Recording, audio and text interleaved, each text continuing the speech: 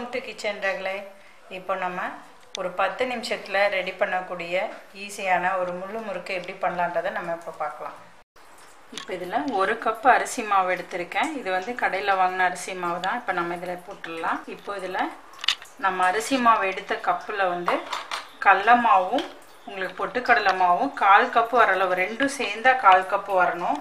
இங்கே பாருங்கள், நான் கடலை மாவும் பொட்டுக்கடலை மாவும் எடுத்திருக்கேன். அது 1/4 கப்பு வந்தால் போதும். அது ரெண்டும் 4 ஸ்பூன் எடுத்திருக்கேன் நான்.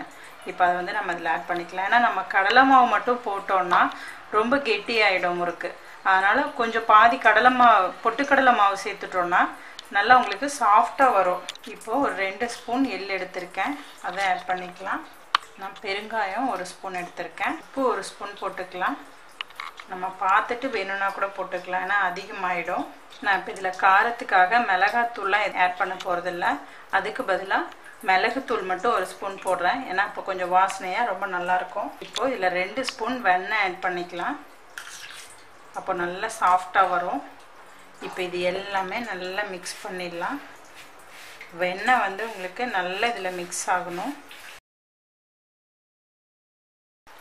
நல்லா மிக்ஸ் பண்ணிவிட்டு நமக்கு இப்படி கொஞ்சம் பிடிக்கும் போதே தெரியும். நல்லா வெண்ணெய் நல்லா மிக்ஸ் பண்ணியாச்சு. இப்போது நல்லா மிக்ஸ் ஆயாச்சு. இப்போ இதில் தண்ணி ஊற்றி பிசைஞ்சுக்கலாம். நான் நார்மல் வாட்டர் தான் எடுத்திருக்கேன், ஹாட் வாட்டர்லாம் எதுவும் எடுக்கலை. நம்ம சப்பாத்தி மாவுலாம் பிசைகிறோம் இல்லைங்களா, அதை விட கொஞ்சம் சாஃப்டாக நம்ம பிசைஞ்சுக்கணும். அப்போ தான் நமக்கு ரொம்ப, இல்லாட்டி ரொம்ப உதிர்ற மாதிரி வந்துடும். ரொம்ப கெட்டியாக இருந்ததுன்னா கொஞ்சம் ரொம்ப உதிர்ற மாதிரி வந்துடும்.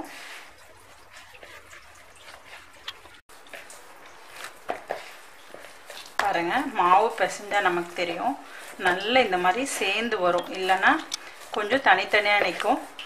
இப்போ வந்து நல்ல கரெக்டான தண்ணி இருக்கும்போது நல்லா இந்த மாதிரி சேர்ந்து வரும். அதே மாதிரி இந்த பதத்தில் நம்ம பிசைஞ்சு வச்சுக்கணும். கை லைட்டாக இந்த மாதிரி நீங்கள் உள்ளே விட்டிங்கனாவே நல்லா உள்ளே போகும்.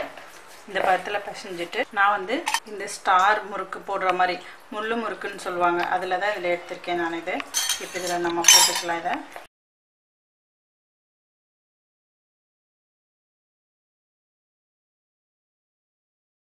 இதில் நல்லா கேப் இல்லாமல் நல்லா ஃபில் பண்ணிக்கலாம்.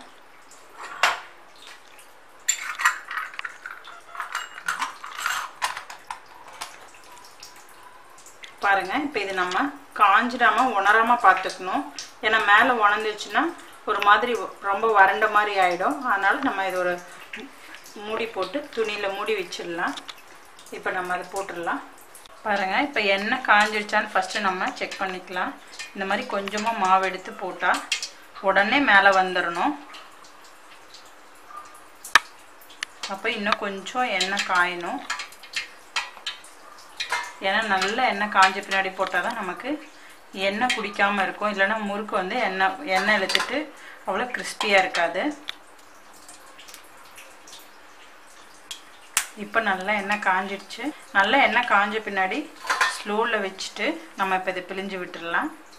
இது ரொம்ப ரொம்ப ஈஸி. ஒரு 5 மினிட்ஸில் நீங்கள் டீ போடுற நேரத்துக்குள்ளார நம்ம இதை போட்டுடலாம். ரொம்ப ஈஸி. இது இந்த மாதிரி போட்டுட்டு நான் கட் பண்ணி விட்டுறேன்.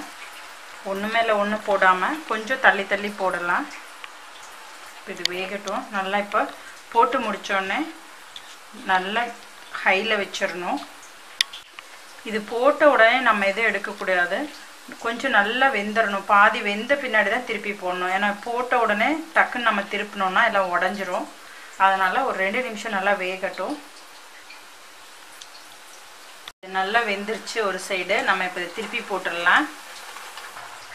இது லைட்டாக இந்த மாதிரி ஒட்டின மாதிரி இருக்கும், பட் லைட்டாக இந்த மாதிரி பண்ணிவிட்டாலே நமக்கு தனியாக பிரிஞ்சு வந்துடும். இந்த மாதிரி கரண்டியில் நீங்கள் எடுத்து விட்டாலே அது தனியாக பிரிஞ்சு வந்துடும். இப்போ இந்த நுரையெல்லாம் அடங்கிடுச்சுன்னா நல்லா வெந்துருச்சுன்னு அர்த்தம்.